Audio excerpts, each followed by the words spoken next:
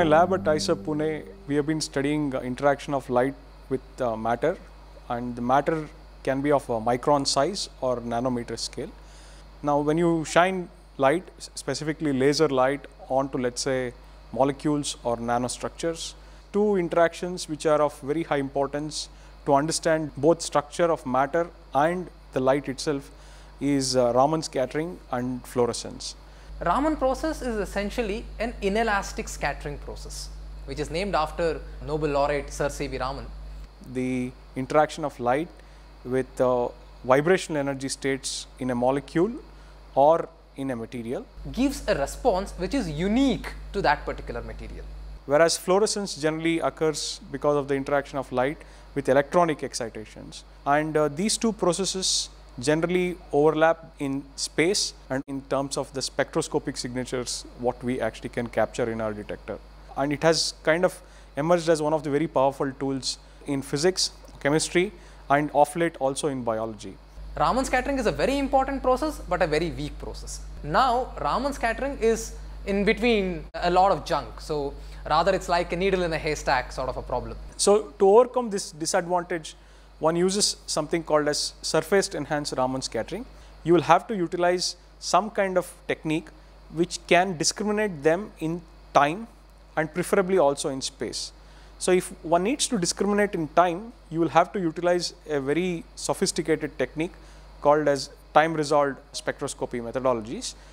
So we were interested to know whether we can actually discriminate between Raman scattering and fluorescence utilizing some other nanophotonic techniques.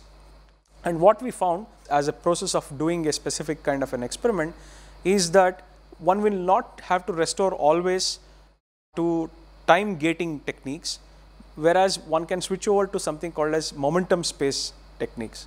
The idea is that you actually take molecule or material of interest and bring in close proximity to, let's say, a metallic nanostructure. So here it's a special cavity where it's elongated in one of the dimensions and it is contracted in the other dimension. Specifically, it's a silver wire on a gold film. Now the molecules are in between, or rather sandwiched between silver wire and gold film. The metal nanostructure now acts like an antenna, meaning it not only actually enhances the light which is emerging out of this molecule in terms of either Raman scattering or fluorescence, it also can direct the light in a specific angle, depending upon the cavity. So what we did was we excited one end of the cavity and we collected the light from the other end, since the cavity is an elongated cavity.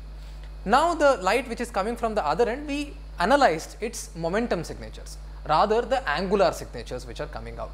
And we found that the Raman scattering is getting emitted in a particular direction, while the other processes, rather here molecular fluorescence, is getting emitted in the other direction.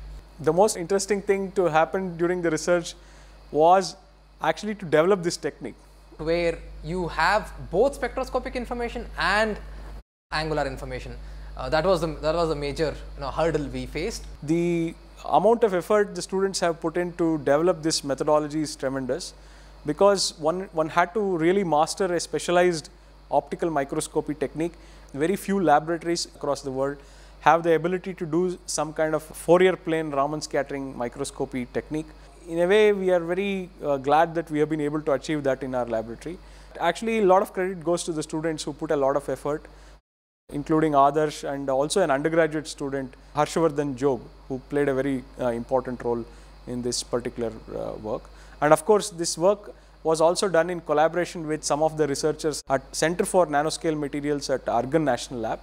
All the experiments were done in our laboratory at IISER Pune, but for some advanced high resolution numerical simulations, we actually had a very nice collaboration with the group of Stephen Gray and Gary Wishart at Center for Nanoscale Materials in Argonne National Lab.